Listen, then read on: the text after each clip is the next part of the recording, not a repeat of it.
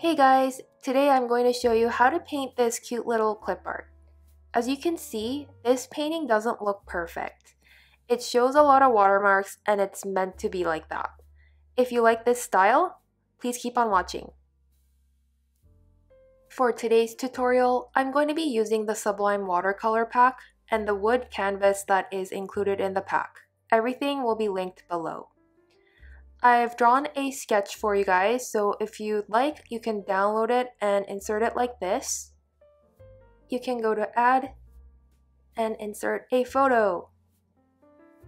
The photo has been inserted and that's the sketch right here. And you'll need to make a new layer on top so that you can start to color.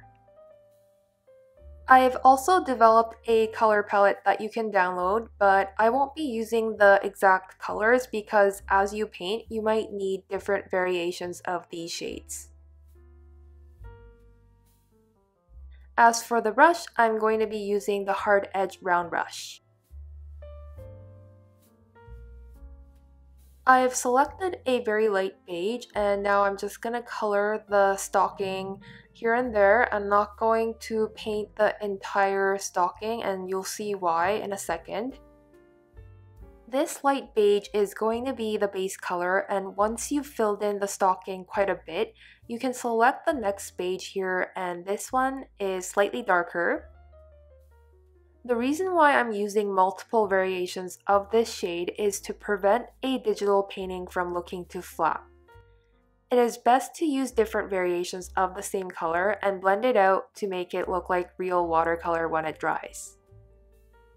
The stocking is completely filled in now, so we're going to get this basic blender and blend out these overlaps and get rid of any harsh edges. But you don't have to blend every single point because real watercolor, when it dries, it might still have some of these overlaps or these hard edges. Unless you like really perfect looking watercolor pieces, you can leave some of these overlaps or watermarks just to make it look more authentic. At this point, I'm not so happy with the color, so I'm going to go to Hue, Saturation, and Brightness and just play around with the color.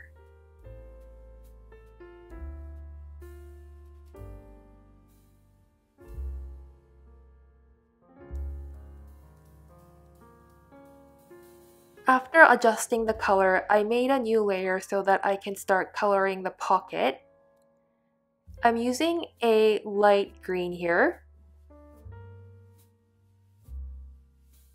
Again, I'm using different variations of this light green.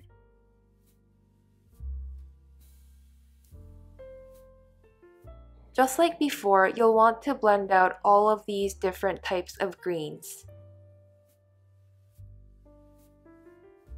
I'm still unhappy with the color of the stocking, so I'm going to go back to that layer and go to Hue, Saturation, and Brightness and fix the color once again.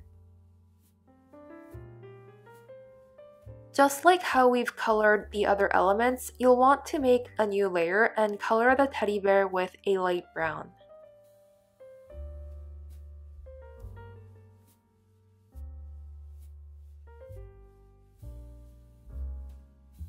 You can layer the same color over on areas that will have shadows. So I'm coloring over the sides of this bear as well as the ears. And this will make the bear look have some volume.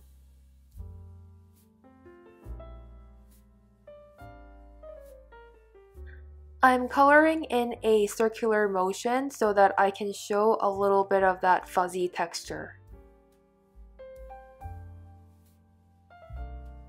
You may want to slightly paint over the pencil lines in this case, just to show that fuzziness.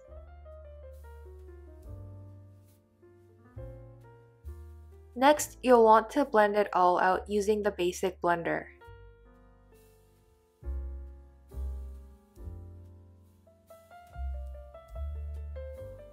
Let's make a new layer, and we can pick out a color that is very similar to the color that we've just used. Go a little bit darker, and we can try to kind of make little fleece, I guess. by using a bunch of these circles. It might be a tedious process, but it is really worth it in the end. When you zoom out, it looks a lot like fleece. So I'm just going to put these circles all around the bear. And after that's done, you can color in the nose and the eyes.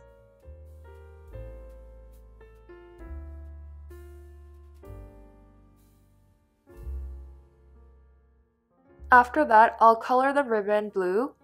Feel free to use whatever color you like. Just to let you guys know, this is all on different layers.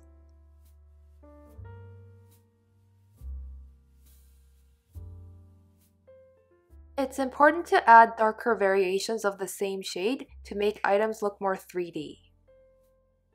Of course, you'll want to blend it all out.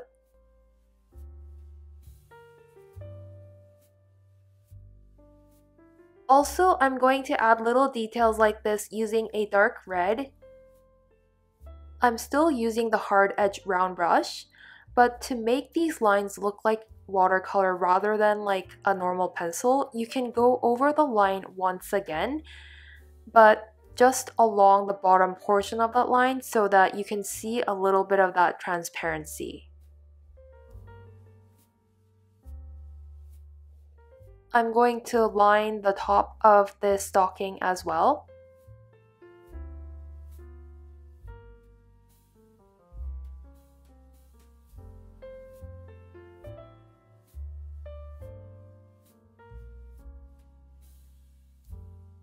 To make this piece look more authentic, I'm going to go back to the stocking layer and make a new layer on top and make that a clipping mask.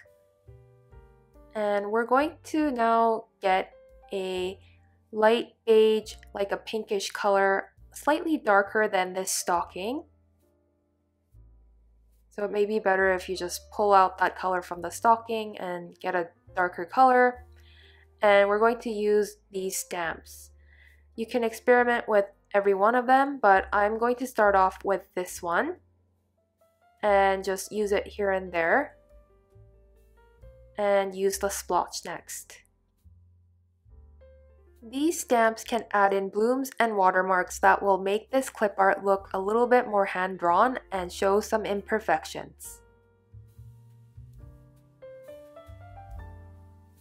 Finally, I'm going to add in a little tree using the same red that I've used to draw the sewing lines. And that's it, guys. Sometimes digital watercolor can look too perfect and tidy, so I wanted to show how you can achieve a realistic look by using multiple colors and stamps. If you have enjoyed this video, please subscribe and hit that notification bell and like this video. Thank you so much for watching, and see you in the next one.